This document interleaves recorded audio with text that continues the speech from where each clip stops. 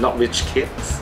So we tried to build, a football from a newspaper. It's lots of fun and it's very inspirational. Recycle factory is actually more or less to the educational side. That means that we try to teach kids how to recycle everyday scrap papers.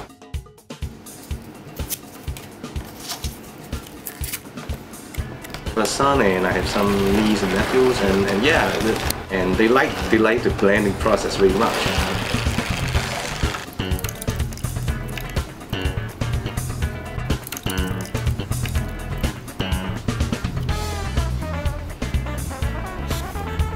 And once they made the tracks, they would put it beside their pillow.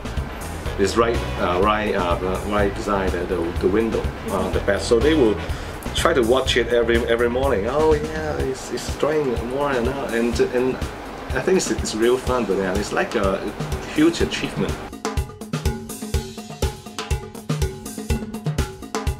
It's quite disappointing sometimes because some of the parents, they even say that, wow, you were asking me to spend so much time here to do that for my kids.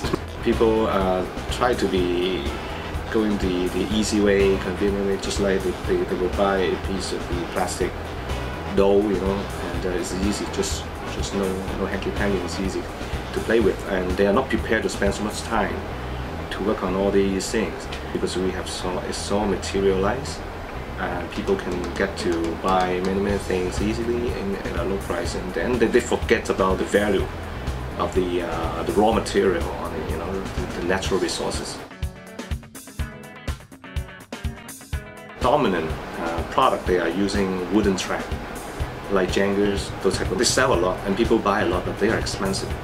But the bad thing is that if you buy more, that means that these factory up there would just cut down more trees for those very valuable wooden tracks. So I'm kind of doing the other way around.